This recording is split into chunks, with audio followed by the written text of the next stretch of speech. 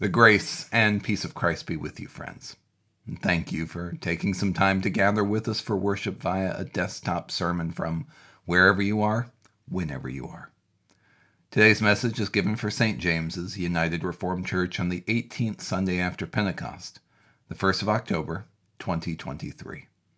Our scripture reading is from the Gospel according to St. Matthew, chapter 21, verses 23 through 32, which I invite you to read, but which I will also read now. Let us open our hearts and indeed our entire being to the word and wisdom of God. When he entered the temple, the chief priests and the elders of the people came to him as he was teaching and said, "By what authority are you doing these things, and who gave you this authority?" Jesus said to them, "I will also ask you one question. If you tell me the answer, then I will also tell you by what authority I do these things. Did the baptism of John come from heaven, or was it of human origin?" And they argued with one another. "If we say from heaven, he will say to us, 'Why then did you not believe him?' But if we say of human origin, we are afraid of the crowd, for all regard John as a prophet." So they answered Jesus, "We do not know." And he said, "Neither will I tell you by what authority I am doing these things. What do you think? A man had 2 sons. He went to the first and said, 'Son, go work in the vineyard today.' He answered, 'I will not.' But later he changed his mind and went. The father went to the second and said the same, and he answered, 'I go, sir.' But he did not go. Which of the 2 did the will of his father?" They said, "The first." Jesus said to them, "Truly I tell you, the tax collectors and the prostitutes are going into the kingdom of God ahead of you. For John came to you in the way of righteousness, and you did not believe him. But the tax collectors and the prostitutes believed him. And even after you saw it, you did not change your minds and believe him." Amen. Please pray with me. O God, may the words of my mouth and the meditations of all of our hearts be beautiful in your sight. O God, our rock and our Redeemer. Amen.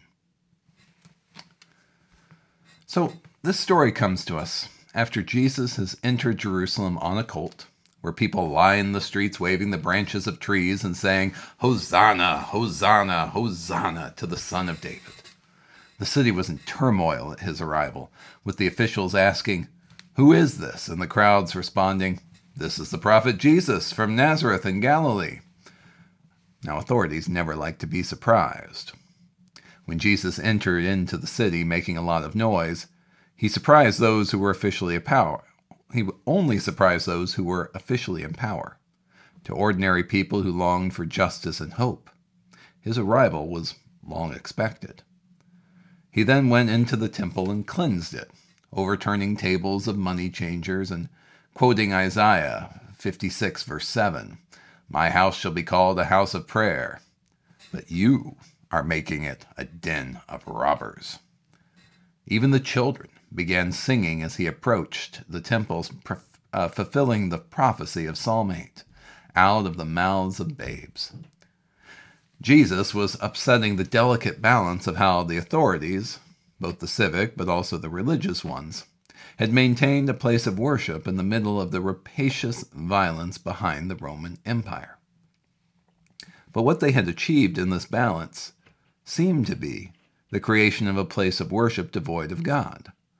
There seemed to be no encounter with the divine there. There seemed to be no hope for the hopeless there. Jesus' critique was that it was a place of lukewarm compromise, a place where the possible was possible and the impossible was talked about, but never encountered. Stanley Hauerwas, an American theologian, writes, "The chief priests and the elders of the people challenged him, asking not only by what authority he has to teach, but also who gives him the right to cleanse the temple, cure the blind and lame in the temple, provide for the poor, and start a children's choir. They believed they had the authority to do these things. But this rabble-rouser from Nazareth, of all places, is actually doing them, even though it hasn't been happening in God's own house of prayer with the proper authorities in place. By what authority are you doing these things, and who gave you that authority? Theirs is a trick question. For if Jesus defers his authority to anyone else but him, he will betray who he is. This question still trips us up today. Who gives Jesus authority? Who gives Jesus' church today any authority to do anything? By what authority do we do anything? And the answer is that any response we give that is not grounded in the life, death, and resurrection of Jesus results in idolatry. And how do we know these things are true? We cannot prove any of them scientifically or historically. If we could, we should worship that instead. There is no place we can go to know with certainty that Jesus is who he says he is. It's the same today as then. To know that Jesus is the Son of God requires that we take up the cross and follow him. Their answer about John's authority we do not know is the same for us with one exception. Do we rest in that unknowing, or do we take up our cross and find out? Now, what does it mean to take up the cross? Jesus makes his point clear with the chief priests and elders by giving them a trick question of their own to answer, a parable of two sons. One son says he won't go into the vineyard and work, but later decides he must. The other said that he will go, but then does not. Who does the will of the Father? Jesus' implication is clear. The faith leaders have not done their work, and because of this, they are more concerned with threats to their authority and how things are supposed to be done, rather than a transformational encounter with the living God. The children in the temple recognize Jesus and form a choir, but the priests form an inquiry. How sad. How sad it is to live without an openness to wonder. For without an openness to awe and wonder, how can we give praise? And how can we be in awe when it appears right in front of us?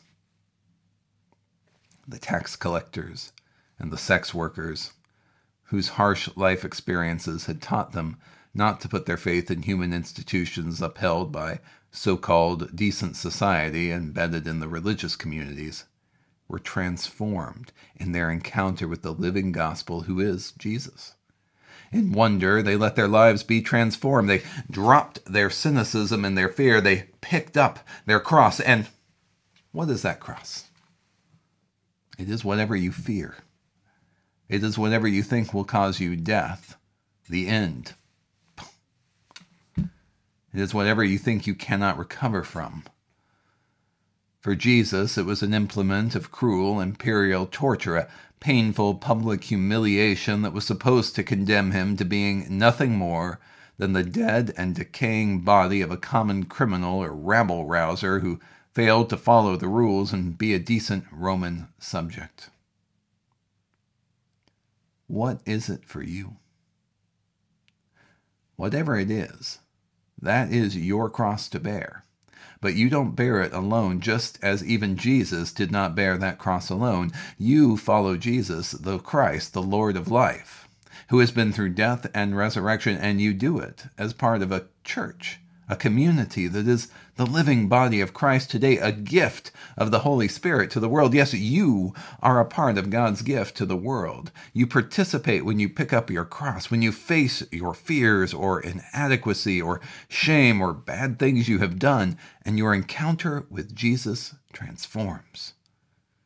Indeed, as a church, we should be a place of encounter with the living Christ who does transform. And if we don't think we are, indeed every community needs to re-encounter that transformation without fear, then let us pray and follow the Spirit by picking up our own cross and following Christ. For this is to do God's will, even if we have said no before, and it won't lead only to death. It goes through death to resurrection. and a being with God that is beyond anything we can begin to imagine. Alleluia. Amen.